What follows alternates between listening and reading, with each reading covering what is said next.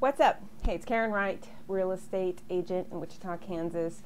So today we are checking out a small cul-de-sac area. It's filled with new construction homes near 119th and 21st Street. We'll go check out 3 model homes, some with basements, some without, and it's called the Schurr Subdivision, S-C-H-U-R-R. And the subdivision has compact lots with several new builds from $250,000 to $263,000, and it still has some lots for sale as well. There are several homes, they have 0 entry features, so a bit like a patio home, but without the services of trash removal, mowing, snow removal, etc. So if you want more information, check out my contact info in the description below. Feel free to give me a call, text, email. I'll answer all your questions. And so now let's check out these homes.